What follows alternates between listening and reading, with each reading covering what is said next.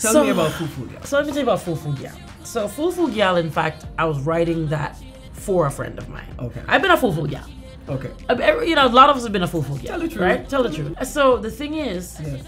I wrote it in the tense. I'm speaking on behalf. She done. Yes. She done with you. So it's also my conscience telling me, look it, no matter with that again. Yeah. And also me. Imagine this. Your friend is going through the stuff. You put like imagine this scoop. I scoop my girl from behind me. Yeah. And it's me and the youth now. Yes. She done. Yes.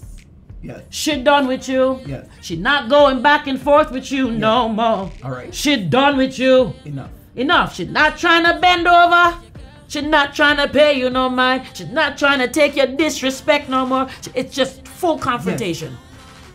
Not trying to be your bedroom pet no more. Oh. Catch them lyrics there. That's on probation, no matter the occasion. Ain't got no more relation with you. Ain't got no more relation with you.